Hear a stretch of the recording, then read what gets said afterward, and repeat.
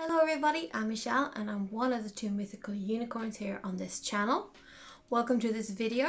It's great to have you here. And this time it's my turn to see how international my bookcase is. And this is really interesting because this is not something that I tend to consider. I just pick up books that I want to read and I read them. But I think most of us are trying to be more conscious of the media and the books that we choose to consume nowadays. After everything that is going on in the world, I think it is important to be more conscious about these decisions. So this was really fun and a good starting point to knowing how international or not international your bookcase really is. I'll just get into it. I'm gonna start from the Scandinavian countries and then sort of branch out into the European ones. So I did have quite a few less than I thought Swedish authors on my shelves. I've been really bad with reading Swedish authors in the last, I want to say 12, 13 years. So that's probably something I should get better at. I'm gonna choose a real classic, Astrid Lindgren. This is a speech she held in 1978, which is called Never Violence. And it's a beautiful little book about, well, not being violent and taking care of each other and never ever hitting children, which is one of the big things in this. And it's really good. Next up, we're gonna go to Denmark. Now, I didn't actually have any physical copies of Danish books on my shelves, which is weird. I did, however, have the collected fairy tales of Hans Christian Andersen on my Kindle, so I'm gonna count this. Maybe it doesn't count, but I'm counting it. Next up is Norway. And I did have a couple of choices actually, but I'm choosing this one, which is Odin's Children by Sivi Pettersen, which is a fantasy trilogy, which is incredible for any Nordic country really. It's not a big genre around here. So I'm literally 50 pages into it. It's really interesting though, because I'd say Scandinavian or Nordic fantasy is quite different from the fantasy that we are used to reading. It's very different. Very good though. Now we're going into the rest of Europe. So Spain. And I did have one, well, I had a sequel to, and that's Shadow of the Wind by Carlos Ruiz Zafón. This is a Swedish translation. This is so good. And there is an English translation, so if you are interested, I encourage you to pick this up. It's really good. Shadow of the Wind. Next up is Italy. I only had one here too. And that's One Nun and 100,000 by Luigi Pirandello. Quite possibly. I'm so sorry, I'm gonna butcher every author's name in this video. This is a book a very good friend of mine sent to me for my birthday. So I don't actually know much about it. I do know that it's written early 1900s, so it's a bit of a, I guess it's a classic. It's supposed to be really, really good. I've read like a couple of pages of it and it is very well written so far. So when I'm ready for it, I'll dive straight in. Germany. Now, I didn't have all of the Grimm fairy tales, but I did have one. The Robber Bridegroom by, obviously, the Brothers Grimm. This is from the Penguin Little Black Classics. I picked this up when I lived in Belfast about, 7 years ago now. Jesus, it's been a while. And I remember really liking it. It's a good little story. The Grimms are, I mean, they're a classic for a reason. They are very good. Belgium. But this is a really weird book. This is the People Spotter's Guide, Volume 1, A Field Guide to Humans by Tom Boremans and Sven van der Einde. I'm so sorry. I'm so sorry. This is another book that I was sent by a friend. And this is essentially a really weird little book about finding very particular people and sort of gaining points. The Affectionate Hooligan, for instance, 45 points. But there are certain people in this that's like 300 points because they're so rare. This is a really just funny little weird book by a Belgian author. So yay, England. I did have quite a few to choose from when it came to this, but I'm going Neil Gaiman, Stardust. If you haven't read Neil Gaiman, Stardust might be a good place to start. It's odd, which he is, but this is like tame for Neil Gaiman, and it's not particularly scary, which a lot of his books tend to be. And I love this. I love this book so much. Ireland. I had a couple of choices for this too, but I'm choosing a pretty obvious one. Sally Rooney, Normal People. Now, this is the Swedish translation, and I read this summer in like 2 days. It's really addictive. It's really weird. It's really confusing. It's really good. There's a reason people are talking about it.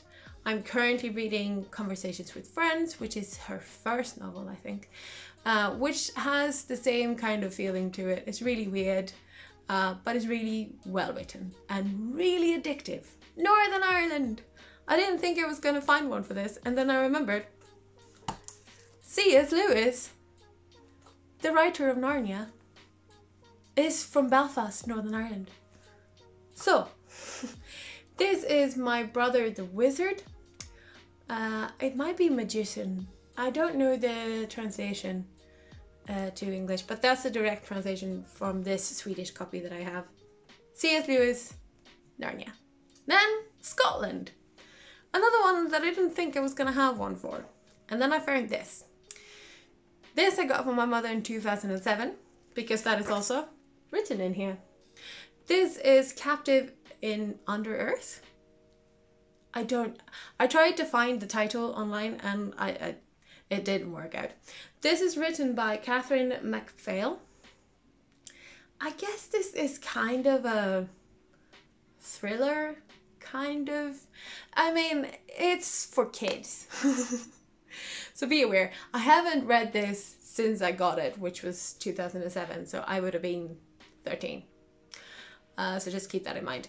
Then we have Greece.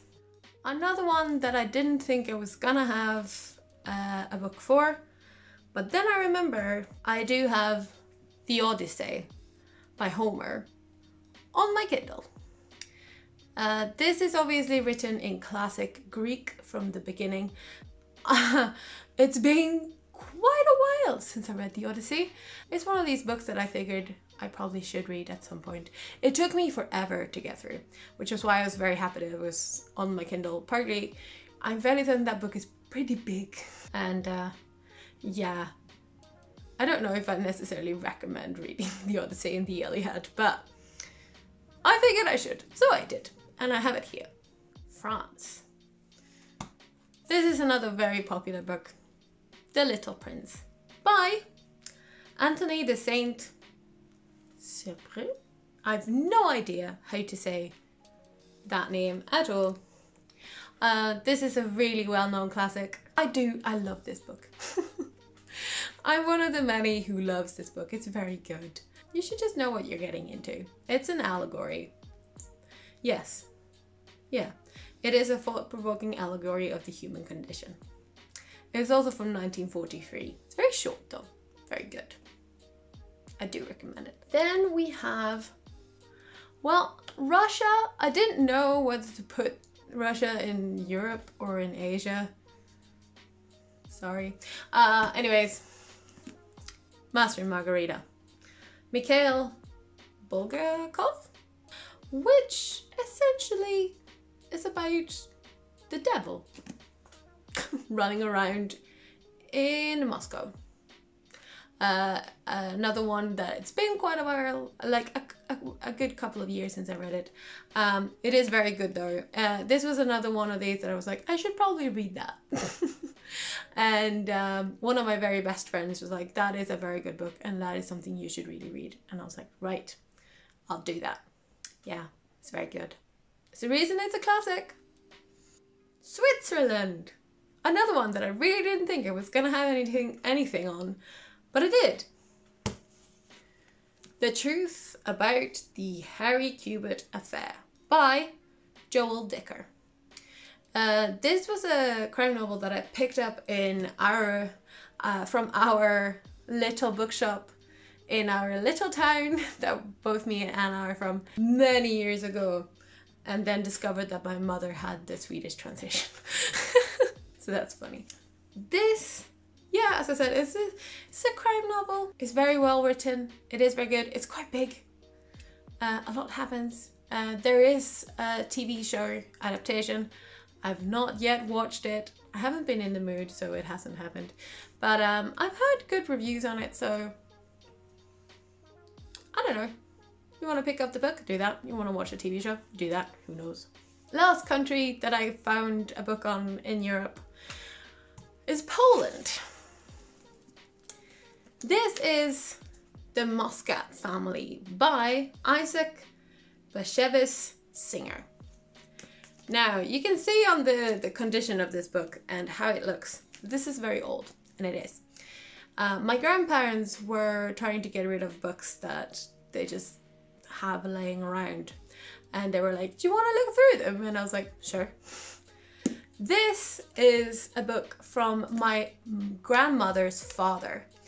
This is the Muscat Family, which is a generational, it spans generations. It starts in the early 1900s and stops right at the start of the Second World War.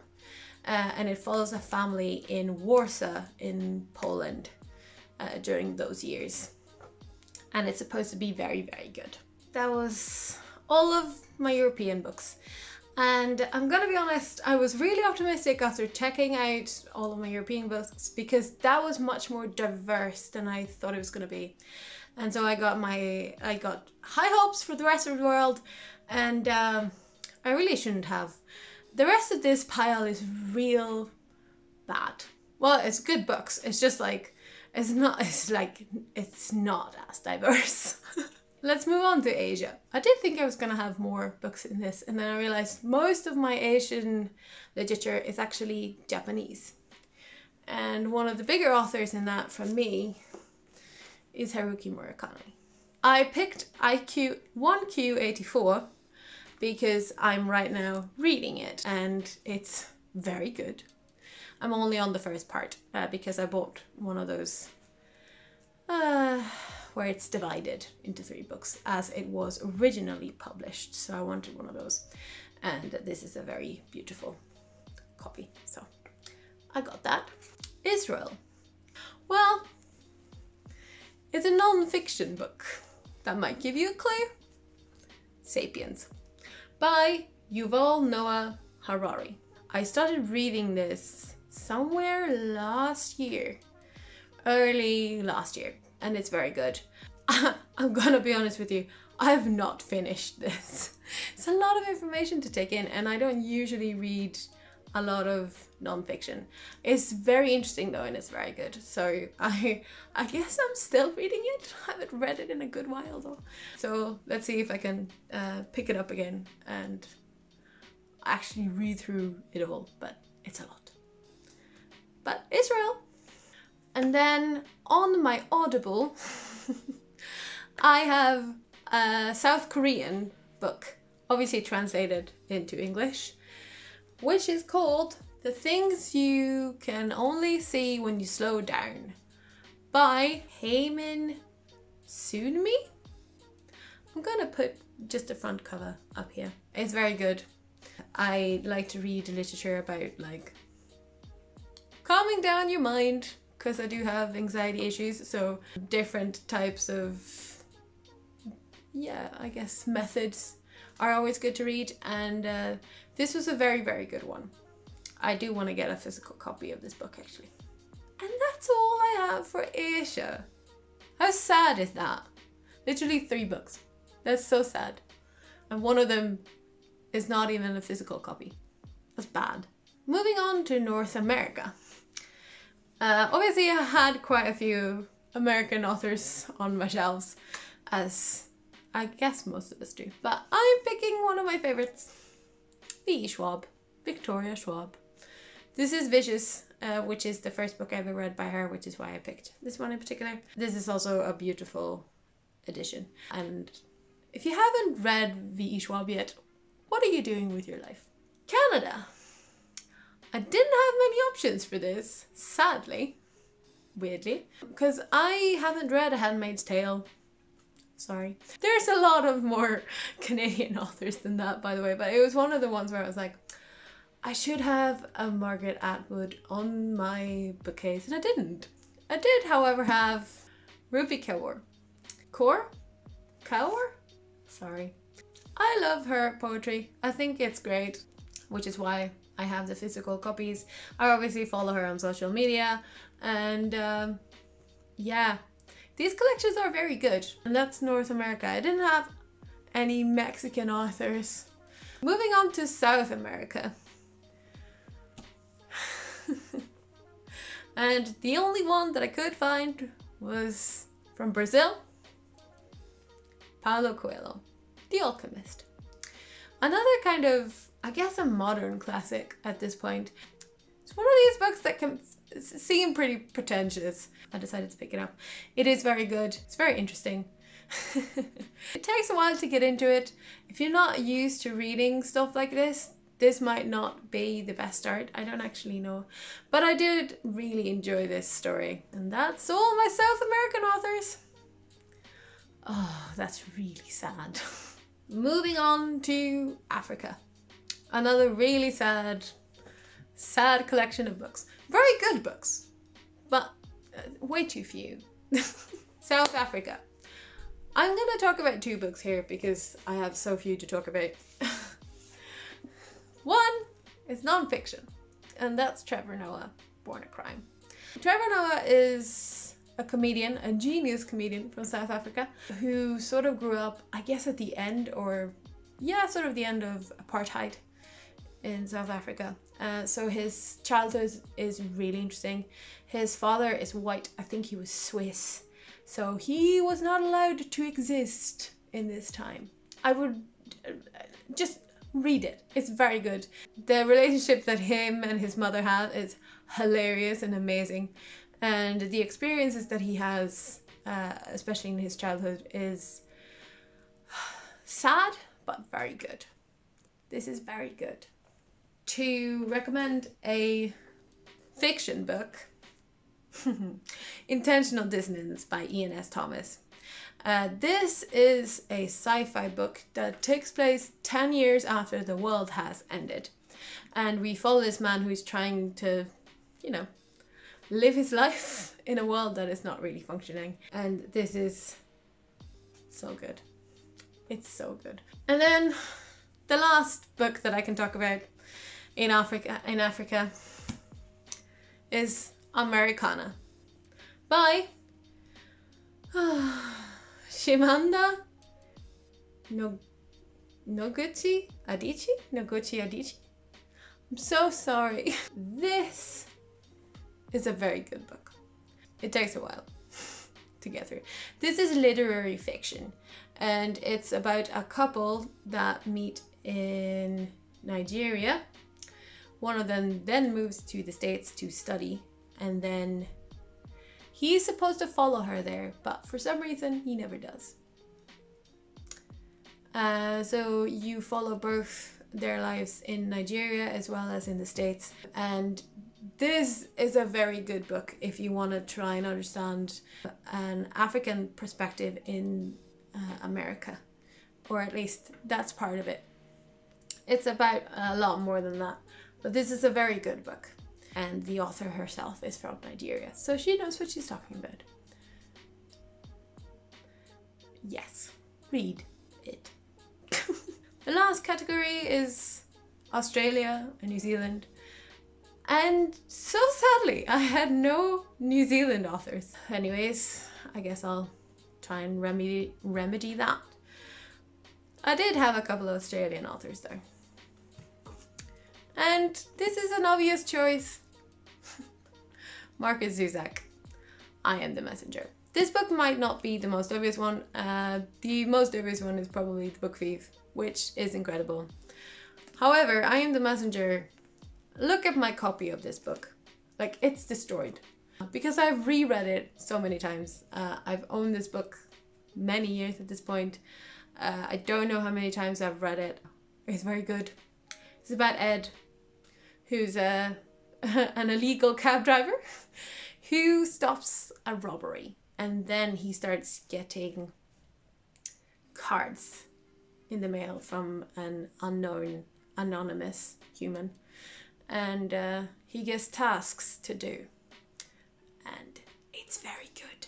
And you should read it if you haven't. So, that correlates to 25 countries, which is okay, I guess. I don't know. What I have realized is that I really want to expand my South American authors, my African authors, and my Asian authors, which I should probably be aware of since I do live in Europe, so a lot of the translated stuff that we do get here is probably European authors, so that's pretty obvious. Asian literature has gotten bigger with Maruki Murakami, for instance, who's gotten really big, but I guess it's all about educating yourself and trying to be better. So I think I'm gonna have to look into more authors and books that I could buy and have on my shelf. I am a mood reader, but I'm also the kind of person that if it's on my shelf, it's much more possible that I'll read it than if I don't have it on my shelf, which is pretty obvious. But that means I have to buy it first. So if you do have any recommendations at all about African, Asian, or South American authors, I would love your recommendations, as well as from New Zealand. I think I have Europe pretty much down. Well, no, I have like a book from a couple of countries. So if you have any recommendations at all from either the countries that I have mentioned or countries that I haven't mentioned, do leave them down below, because I think I need to extend and be better with this. So yes, that was it for today. If you liked this video, please like it, share if you would like to, and subscribe if you haven't already to see our next videos. And until next time, bye.